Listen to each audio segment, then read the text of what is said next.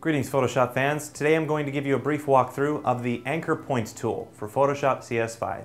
The Delete Anchor Point tool is used for further changes and perfections to the path you have created with the pen tool. Since it is merely an extension of the pen tool, it is important that you understand the pen tool first. Check out the video for the pen tool here. To access this tool, click and hold on the pen nub button in the toolbar, then drag down to the Delete Anchor Point tool. For this tool to work, you need to have a previously created path.